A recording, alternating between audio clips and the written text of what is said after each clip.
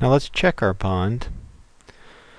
Now that we've created the bottom and the berm, let's go ahead and check our pond with the profile tool. So we'll access the site profile tool. And again, we're just going to add the pond object to the list. So I'll double click on it, change the symbology. Object Pond1, and add it to the list.